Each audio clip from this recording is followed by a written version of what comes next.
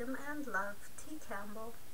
The speaker celebrates the delight in the beginnings of a relationship, but warns that too much restraint will destroy the love. It brings to mind the saying, "If you love it, set it free. If it's yours, it will return."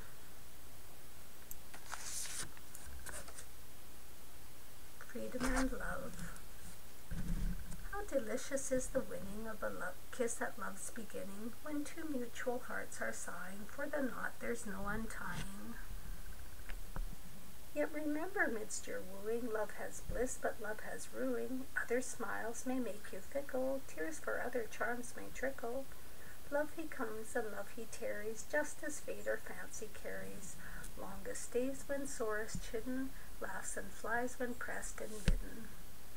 Bind the sea to slumber stilly, bind its odor to the lily, bind the aspen ne'er to quiver, then bind love to last forever.